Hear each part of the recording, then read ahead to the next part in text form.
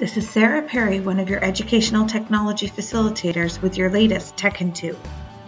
This installment will walk you through the steps needed for teaching staff to log into Chrome so that you have access to the DDSB Google Space and have access to all the amazing tools G Suite Education has to offer.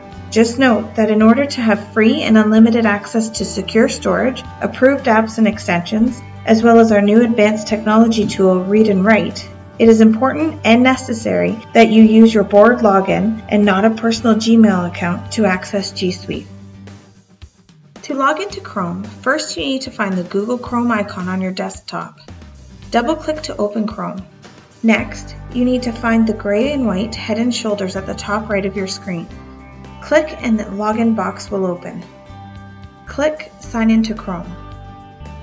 Enter your computer login, which is the combination of your name and employee number, followed by @ddsb.ca. You will be prompted to enter in this login 2 more times, so we suggest that in order to save some time, you highlight and copy by pressing Ctrl+C so that you can easily put your login into the next 2 login screens.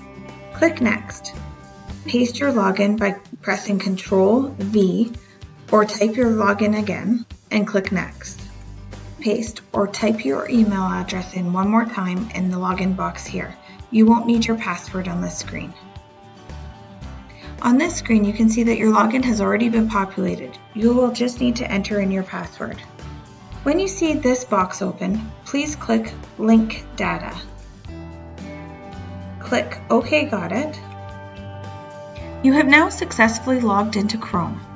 You will know you are successful as well because you will see some apps and extensions start to show up at the top right-hand corner of your screen. Now you are ready to explore and use all of the tools available in G Suite for Education. Enjoy!